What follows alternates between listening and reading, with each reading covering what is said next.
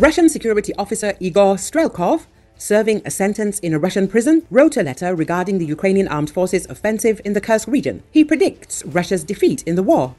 According to Strelkov, the Ukrainian Armed Forces not only stretched out Russian forces with their Kursk operation, but also demonstrated to the entire world and, above all, to Russians, the impotence of the Putin regime. He also suspects that Ukraine may be preparing another attack on another part of the front. I continue to expect a possible offensive by the Ukrainian Armed Forces in the Crimean or Lower Dnieper direction in September, no later than mid-October, Strelkov wrote. He stressed that the current tactics of the Russian Federation in the war, which consist of missile attacks on energy and frontal attacks on Ukrainian villages, will not lead Russia to victory. According to Strelkov, this will only exhaust Russia. This word hangs over our military campaign more and more clearly and more threateningly, no matter how hard our official propaganda tries, the Chekist stated. It should be noted that Strelkov is an accomplice of the Kremlin in the war against Ukraine. He helped Putin's regime to start aggression by participating in the occupation of Crimea and Donbass. The International Criminal Court sentenced him to life in prison for shooting down a Malaysia Airlines passenger plane. Strelkov is currently in a Russian prison, not for the plane, but for his brazen criticism of Russian dictator Vladimir Putin. He was sentenced to 4 years in prison. Recently, Russian mercenary Yevgeny Skripnik, who in 2014 fueled the war in Donbass together with Igor Strelkov, has become despondent. He complained about the huge losses of the Russian army in Ukraine and called for the resignation of Vladimir Putin. The mercenary noted that the current situation at the front is very different from what it was in 2014. The Russian army is currently suffering colossal losses and at the same time has no chance of winning. Skripnik called for the immediate resignation of Russian President Vladimir Putin and the entire leadership of the country for the lost war.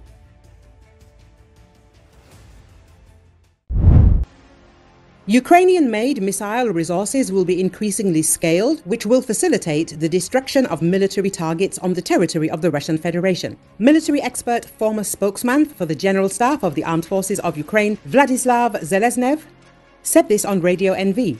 He believes that scaling up production and using the Ukrainian drone rocket Paliantsia can be effective. The resources of the Ukrainian army are growing more and more, and this is in fact very important because while complaining about our Western partners, we need to look for internal opportunities, including through the production of our specialists who manufacture not only the Paliantsia drone missiles or missiles for the Sapsan complex, but also Neptune-type missiles, Zelensky noted. According to him earlier, the general director of the Luk Design Bureau, Oleg Korostelev, repeatedly stated that the further we go, the more the tactical characteristics of this type of missile weapons are growing.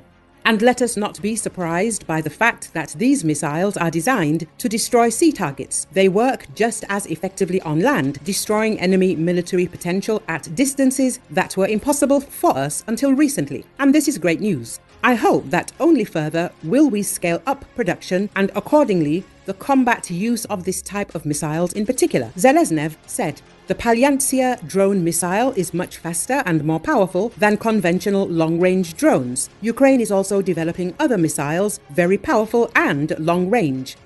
On Ukraine's Independence Day, August the 24th, the new Ukrainian drone missile Paliantsia was used for the first time in combat.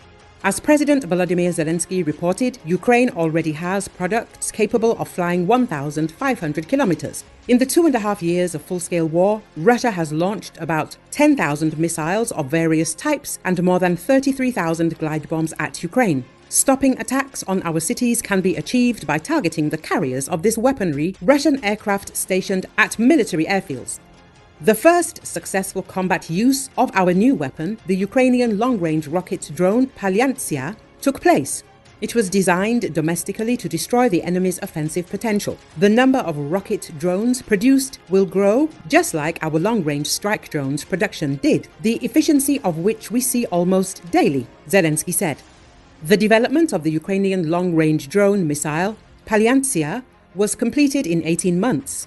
With several dozen Russian military air bases falling within its range.